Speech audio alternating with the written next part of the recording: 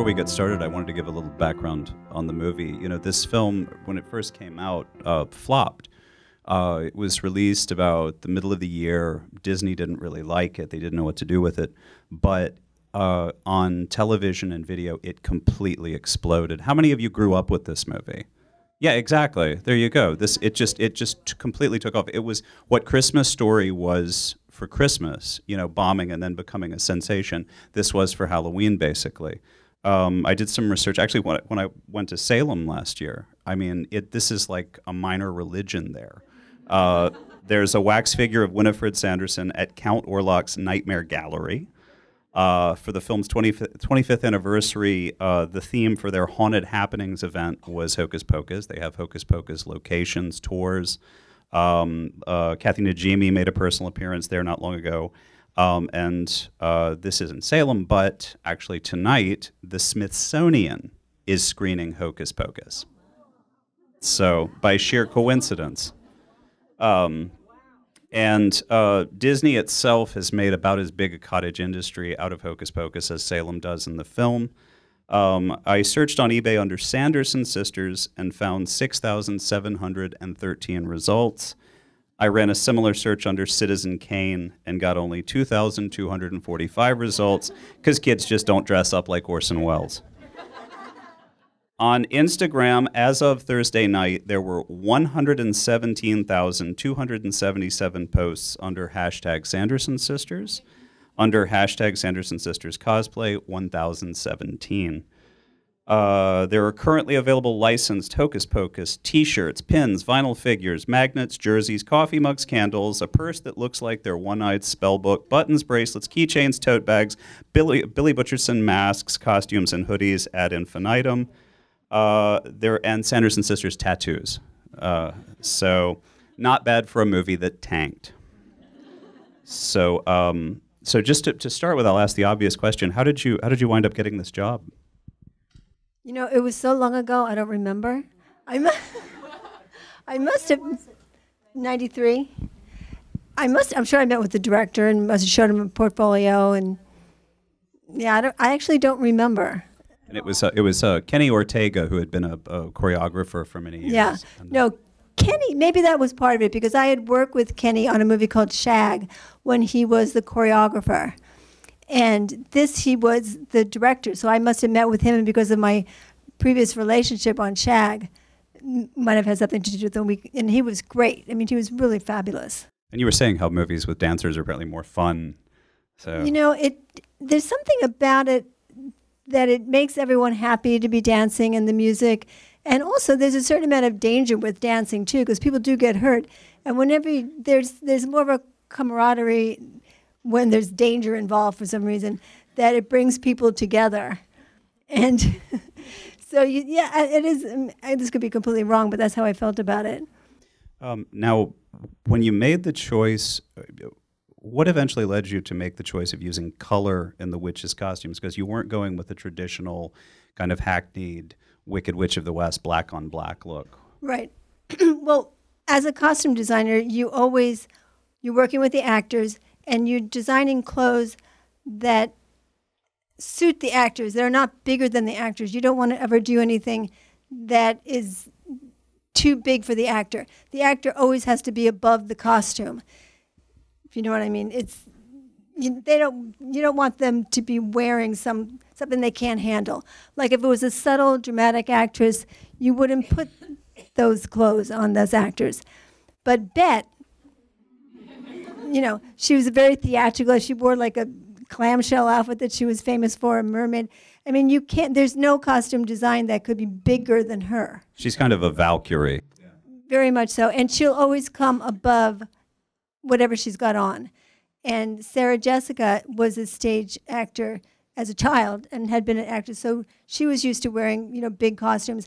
And Kathy has a big personality. So with the three of them, you never had to worry about designing something that would be too much for them. And Kenny was a stage performer himself.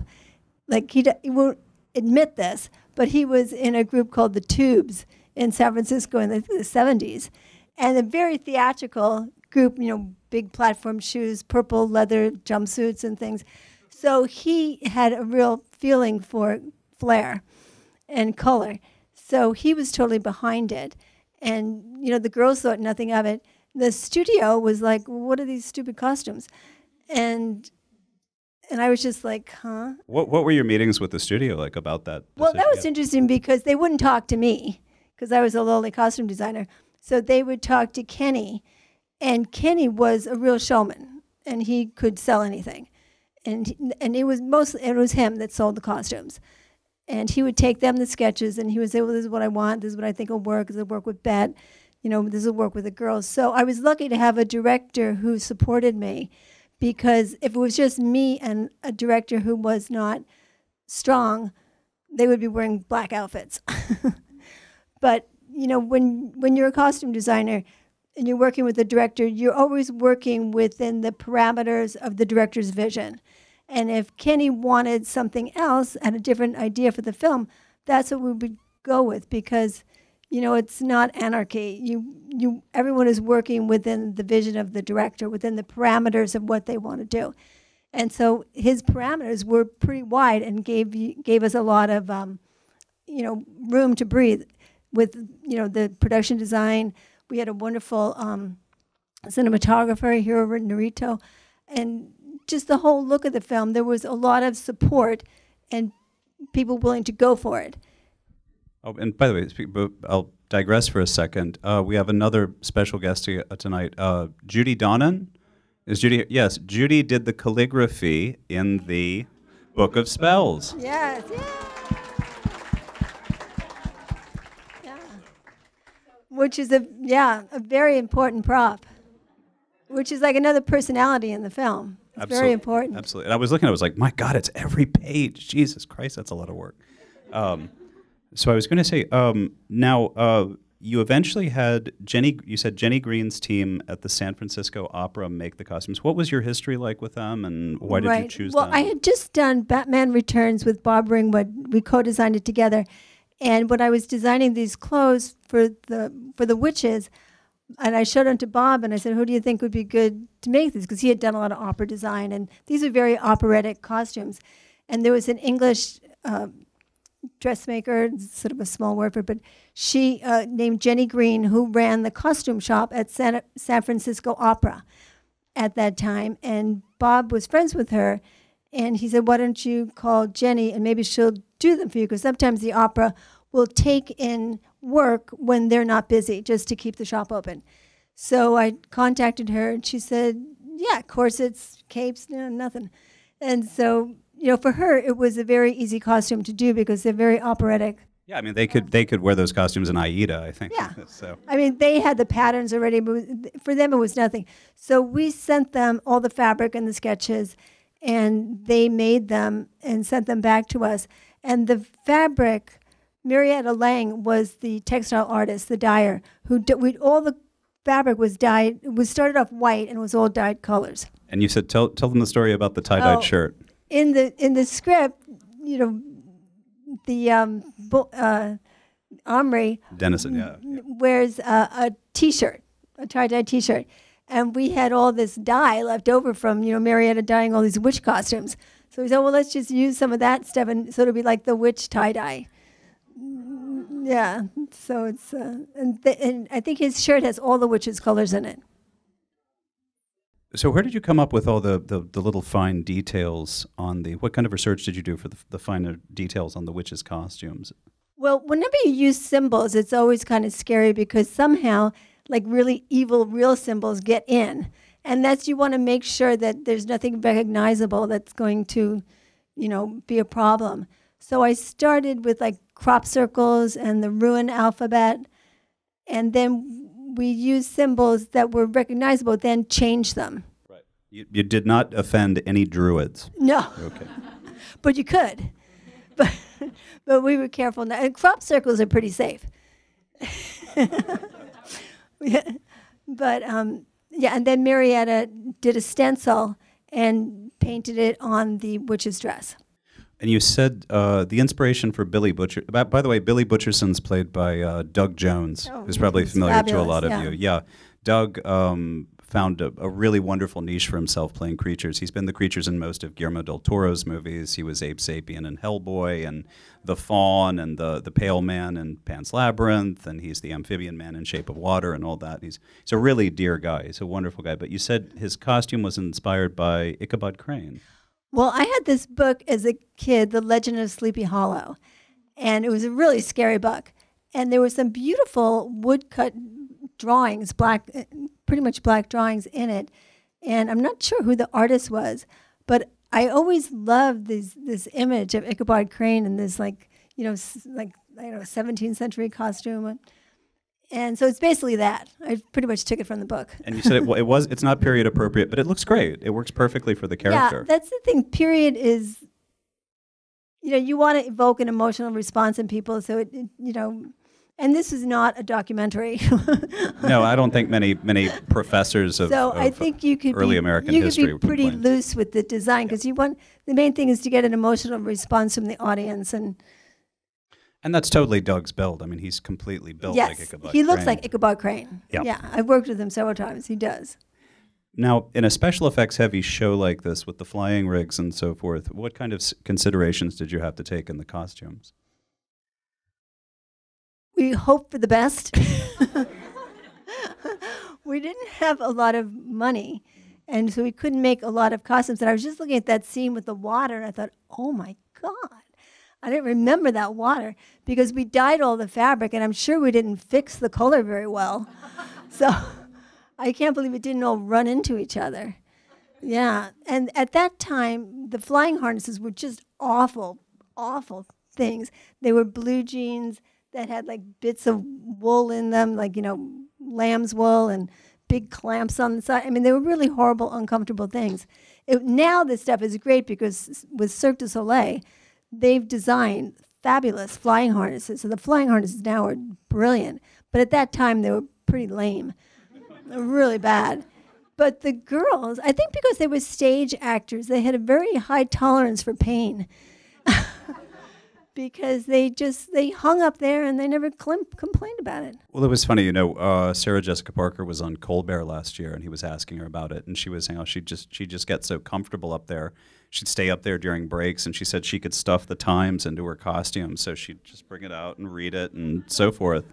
And she didn't, and there was no irony about what she was saying. It was just a fact. Because Bette, being a theatrical stage performer, she was used to these stage actors, they go through some pretty miserable costumes.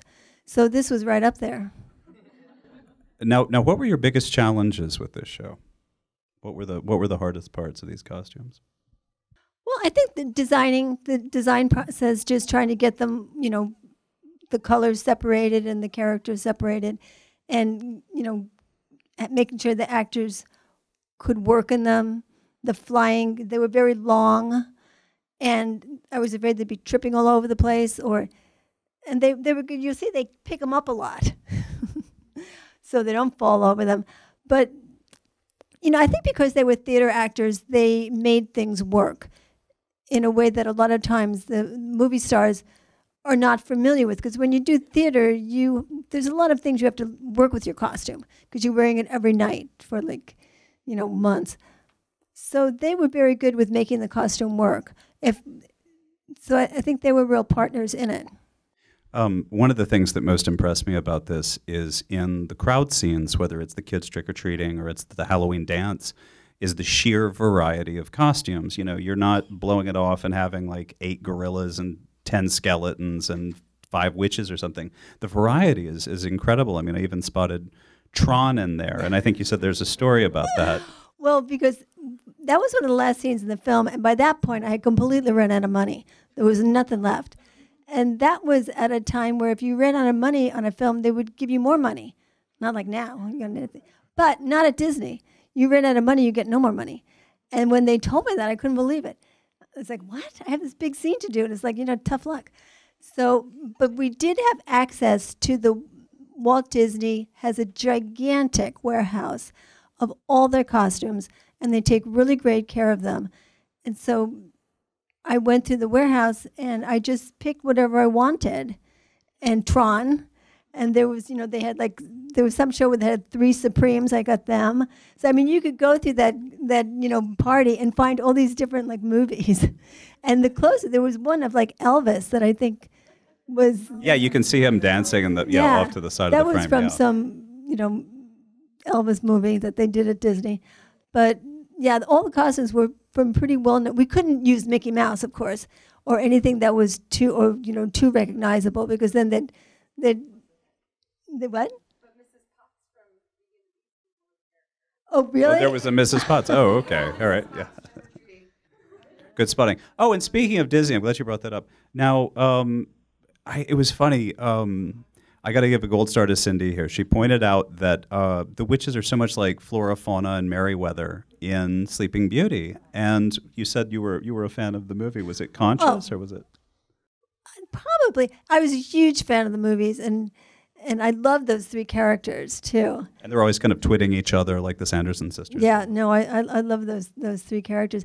And the early Disney animated films are just so amazing and so beautiful. And when we were working at Disney, you had access to the animation building, and they had a lot of the cells up on the walls, and you could kind of, when no one was looking, you could sneak around into other rooms and look at them.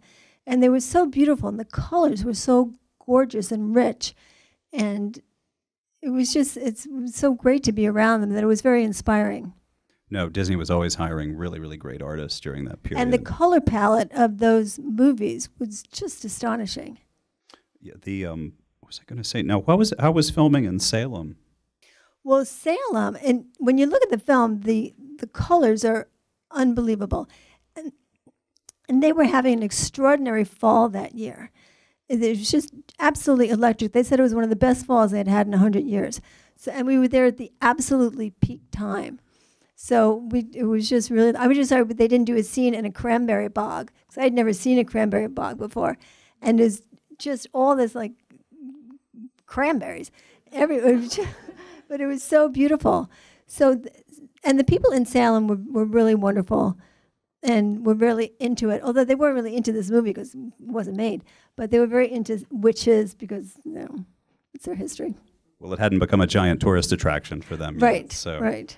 But actually, it was funny. There's one shot where they're celebrating after they think the witches are dead with the fountain and everything. That's just right over on Hollywood Way. It's right by Gate 11 at Warner Brothers. It's the Friends fountain with the Omega Man's house in the background. It's right around the corner. So... Now, I was going to say, we were talking about the initial reaction to this. This was kind of like in the 80s, Disney was doing all these unbelievably dark kids movies like The Black Hole and Something Wicked This Way Comes and Return to Oz and The Black Cauldron and all this. And this is almost like the tail end of that thread. But tell us about that initial reaction, or the reaction at that test screening. Well, the executives. Right. We went to a test screening at Disney, and there was maybe 200 people there, a lot of executives as well. And there were a bunch of kids, but young kids, 4 years old, 5 years old, 6 years old.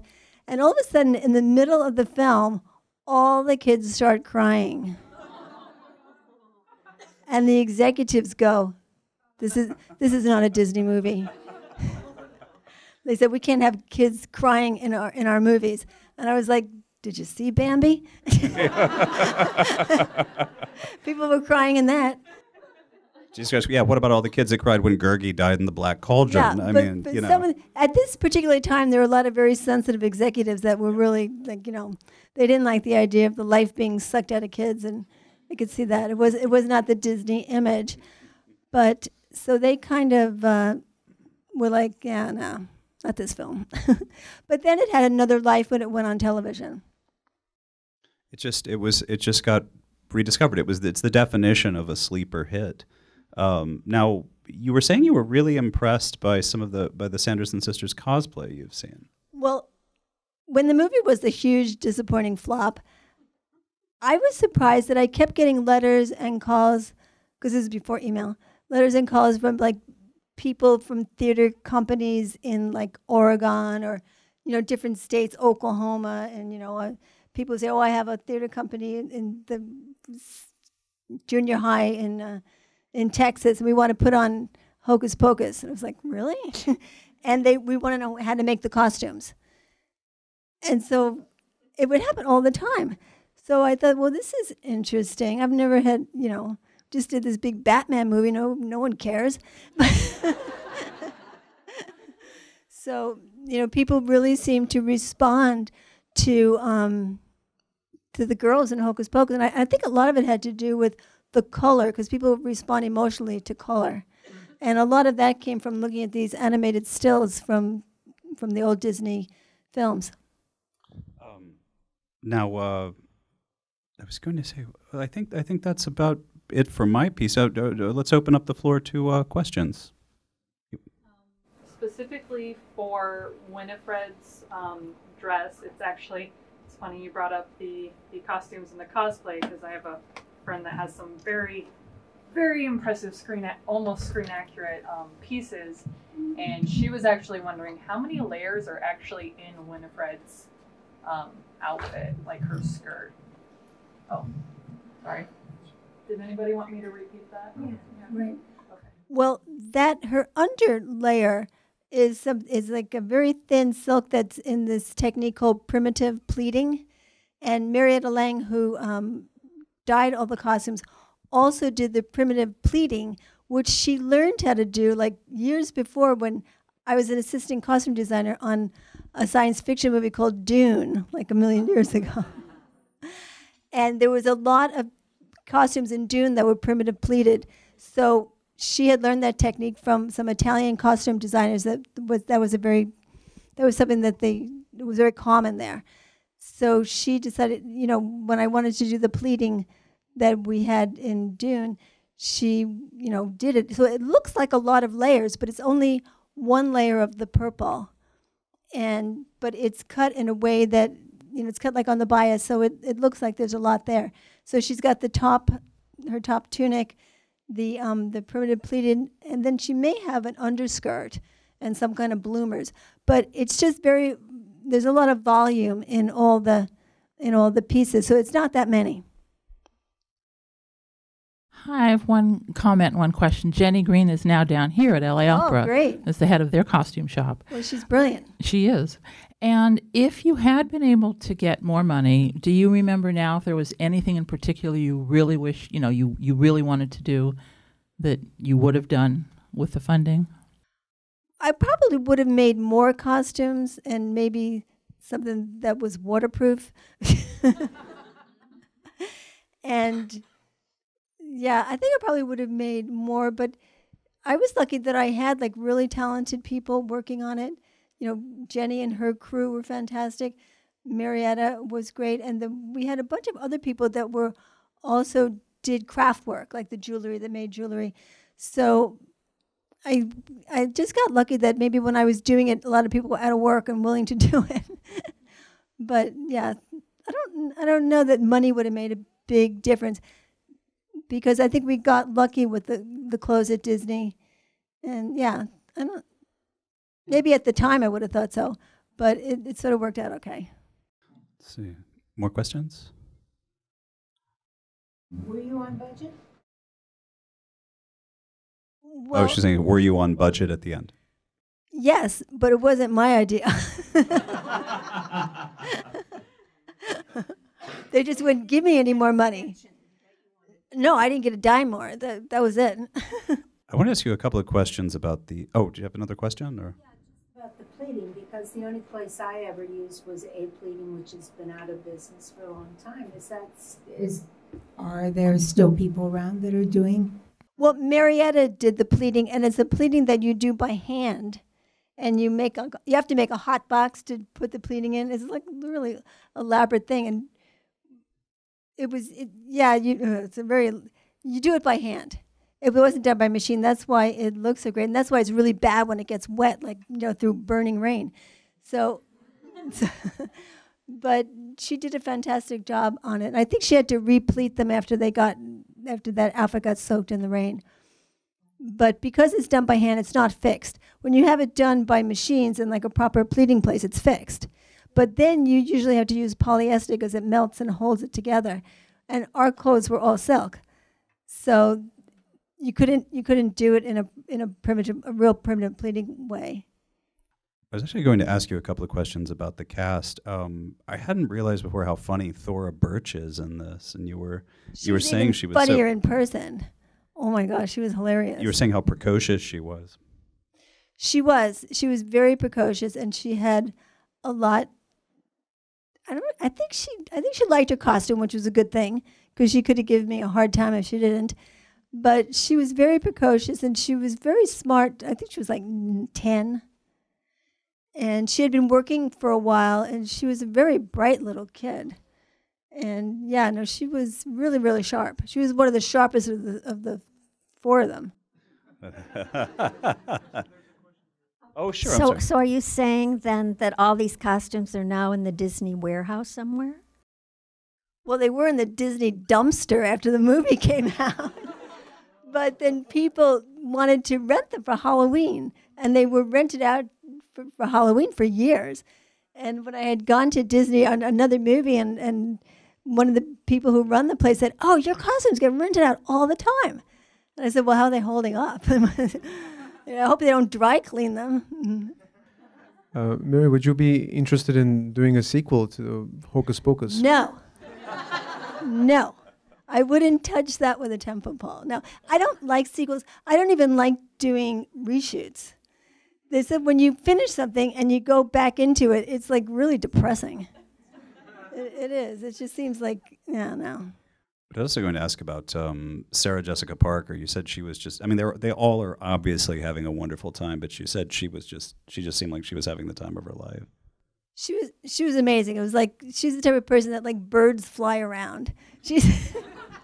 She was just so sweet. In fact, I got a call from the Opera House up in San Francisco. They were making clothes, and they said, we're going to be late delivering the clothes because our machines broke down. And I said, well, whose clothes were you working on when they broke down? They said, oh, Sarah's. I said, that's impossible. That's impossible. Machines would not break down working on her clothes. I said, you should check that. And they're like, oh, you're right. It was Beth's outfit. I go, well. Of course, because she has so much electricity. If she came into this room, all the lights would, but yeah. So she was just like the most gentle person, Sarah. She probably still is. But at that time, she was like really, like birds around her all the time. Well, I was going to say with the movie it's now that it's 26. Did you ever think it would achieve this kind of lasting popularity? And well, when the people from the local theater companies would call me about the costumes, I thought, well, someone's watching this.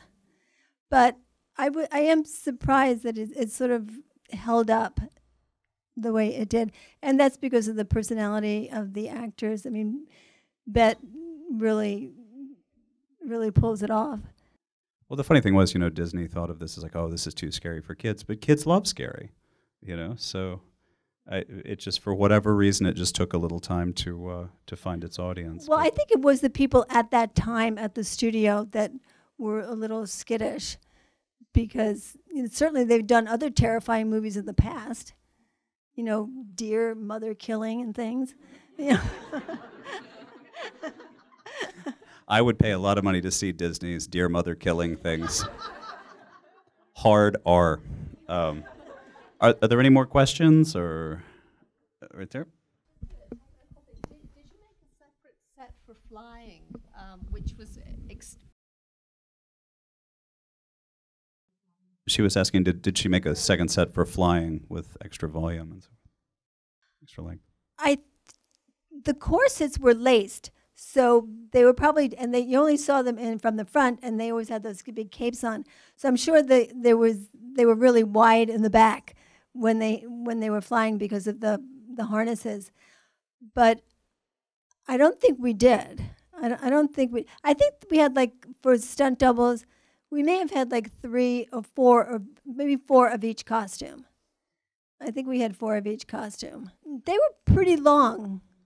Yeah, they were pretty long. That's why the girls were always having to pick them up to keep from tripping on them. But the capes look very long in the flying. So, yeah, they may have been. I think there was some flying capes because they were a lighter material, which, there's some very, very lightweight China silk that is super lightweight. There's actually illegal now because it's so So flammable. it's so flammable. I have a question over there. Yeah, I did want to ask a question. The green, the main green dress, was that velvet? Was that velvet? Green velvet? Yes. Okay, and I noticed there were you were talking about the symbolism. What was the technique for that? Was it almost looked? I mean, I was sitting all the way back here, so I couldn't really see it very well. Right. But it almost looked like bleached into the velvet. Brilliant. Ooh, You got it. Right. No, Cool. this Could you talk about that? I'll try please? to do it fast because Cool. it's a long story. This is another technique from our friends in Italy, where this is a very popular technique that Marietta had learned when we were doing Dune, that the white velvet for Winifred's dress was dyed green and not fixed, so the dye wasn't fixed. So when we cut out the symbols, we meaning Marietta, and she bleached it. She dyed. I think we used a spray mount and sprayed it onto the fabric, so the cardboard stencil would stay, and then a very lightweight bleach and water mixture was sprayed on, and then just looked at it and go, now, pull it up, quick. And so then that's how it was done. And luckily, the bleach didn't eat away at the fabric, which is something that could happen very easily because we couldn't rinse them because, we didn't want it to bleed. So it was a very light, just a tiny bit of bleach and water. And this was a technique that I had never seen before that Marietta had learned from, and I think we had some opera people from Italy who use this technique a lot in the opera. More questions? Let's see. Hi. What part of the design process gets you most inspired to work on a project? When it's over.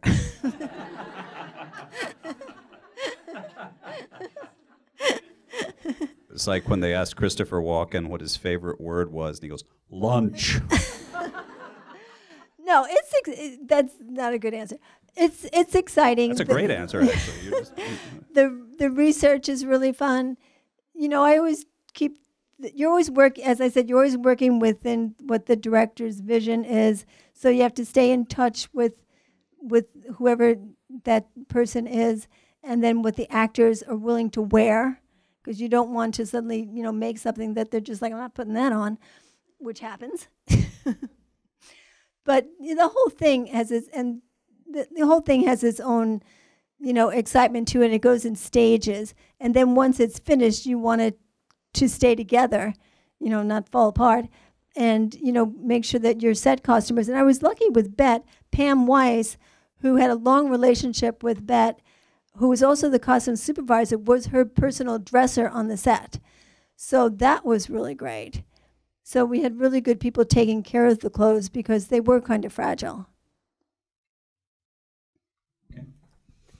Hi. So can you say a little bit about the overall character design? Because there's just so many beautiful details that kind of cross over between wigs and makeup and their beautiful long nails and the costumes. Can you say a little bit about the collaborative processes with you and the other designers and heads? Yeah, thank you for bringing that up because the wig designer did just an amazing job. Absolutely, especially on Bet with that kind of like Bride of Frankenstein in red sort of thing.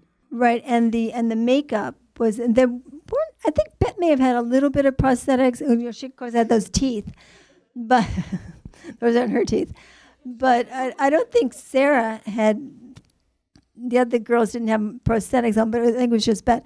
But it was very subtly done, and the wigs were really, really great. I think we had usually have a day where you do hair and makeup tests. And a couple different wigs and makeup was tried on the actors. And I think Bet worked very closely on her own with her makeup artist, Kevin Haney, I think it was, who did a fantastic job. And Hazel Catmill was the wig maker. And I think definitely Bet's wigs. And I think she made Sarah's wigs too, and because all the girls had wigs on. So, yeah, no, they did a brilliant job. And I don't really remember too much collaboration with them. It was sort of like, let's keep trying this. And I and I love Beth's. I immediately thought Beth's wig was great, and Sarah's. And but when I saw Kathy's, I thought, really? Really? And I don't think I ever really liked it. But now when I look I think, oh, it's perfect. But at the time, I just thought, I don't know. It's kind of like comical. But it turned out to be, so you don't always, it's not something I would have designed if I was designing the wigs, but it works better. So, usually when you collaborate with people, better ideas come in than you would have thought of.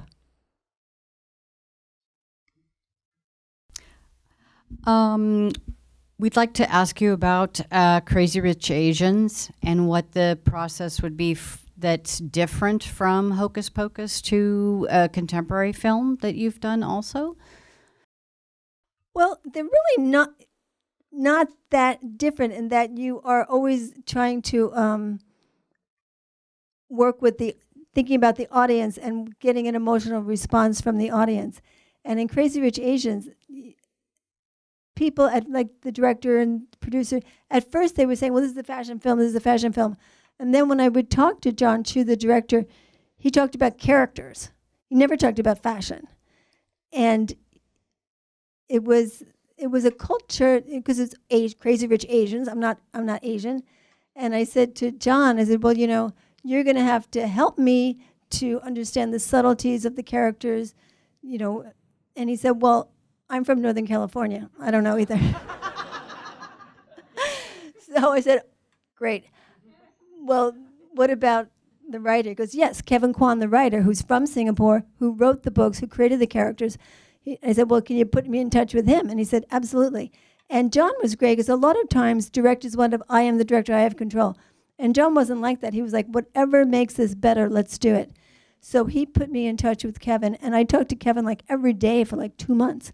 And he was writing the third book, so he really gave me a lot of time. And he gave me a lot of pictures of his family from China. And because they started off I guess his grandparents started off in China, then they immigrated to Singapore.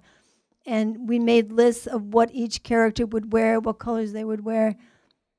So I got a lot of subtlety from Kevin Kwan, the writer. And because I didn't want it to be like, although I love fashion, I didn't want it to be a fashion film. I wanted the fashion to relate to the characters. And John Chu he saw them film in a lot of fairy tales. So there were a lot of fairy tales in Crazy Rich Asians. He did a lot of reference to Wizard of Oz. Like in the beginning, in New York, it was all black and white. Then we went to Singapore, it was in color, like when Dorothy goes to Oz. And there's a lot of Cinderella references in it. Once again, you're working with a director and within their vision of the film. And John had a very strong vision of the film, which, is the same on every film you work on. So in many ways, every film you work on, whether it's a prison story and everyone's in uniforms, you still want to give character to the prison uniforms to bring out the characters of the. So it's all films in many ways are all the same. But I was actually going to ask you about doing Batman Returns, and this was what, it was 1992, I think. It was just before you did this. Yeah. We were talking a while ago about the differences in materials in, say, like Batman's costume versus what they use now and so forth. Now, that was just when this whole superhero movie craze was really taking off. How differently were things done then in costuming those films than they are now? Well, as I said, I designed that film with Bob Ringwood, who did the first Batman. So he did like the first, really unusual superhero suit. And he designed the first Batman suit because Michael Keaton, who was the character who Tim Burton had hired, who was supposed to be Rat Boy instead of Batman, like the studio was like, we can't have Rat Boy. So Bob had to make this costume that was a body. So it was basically he had to create a body for Michael Keaton, where there was none. And but that technique came from when I was his assistant on Dune. And with the still suits, yeah. And the technique of that, we made leotards, like just plain black leotards. And on Dune, like foam was carved and glued on top, and then rubber was painted over it. So that was the technique on doing it. Unfortunately, those costumes got lice, and or some kind of biting bug. Because you guys were shooting in Mexico in the desert, shooting I think. in Mexico in the desert, Yeah. which is not a good place for like organic materials. And so that wasn't good. So that's where that kind of put on musculature kind of look came from. So then when Batman was done, the first Batman, it was still similar to the still suits, the body suits, and then the carved foam, and then the rubber over it. And when we did the next one, when I did the next one with Bob, I think we had moved. I'm not. I think it may not have been silicone, but it was definitely a more dense fabric than the softer foam that we had used on Dune. So it was a little more insect proof, and being in California, it's a little cooler. And then it was still coated in rubber, and we had to have a big hot box for it. Now I think it's all silicone. It's a much simpler technique. Right, because when you see, for instance, the Batman costumes now, they've oxidized and they're starting to go white and so forth. But the whole idea of this big, heavy, costume, big sculpted thing was because of, Bob giving Michael Keaton this like superhero body. I mean, you look at Superman and Chris Reeves he just had this like leotard on. Or, The Rock, he doesn't wear, he just wears like a T-shirt. So, I mean. Poor Michael Keaton. No, but. We love you, Michael. No, but he's an actor. Yeah, exactly. But he's a great actor, so he has that. And I remember being a little kid when, the first Batman came out, and what a shock. It was, oh my God, they're going against the orthodoxy of this comic book look. And of course now it's like they change from movie to movie to movie to movie. There's they're not on book for virtually anything. So, but apparently Disney sells like I think $1 million worth of DVDs and Blu-rays of it every year. I mean, it's probably more than what the movie costs. Yeah. But well, Mary, thank you so much for coming out. It's been great. Thank you, much appreciated.